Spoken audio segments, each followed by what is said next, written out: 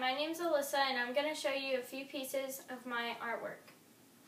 The first thing is my drawings. The first thing I drew is a girl. Then I drew a basic face. Next, I drew a unicorn.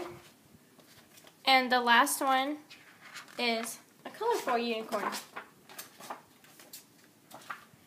Now, I am going to show you my canvas painting. I drew a cupcake and an A. The A represents Alyssa. Then, I painted this wall accessory. And the last two things I'm going to show you are my loom bracelets. The first thing is an inverted fishtail.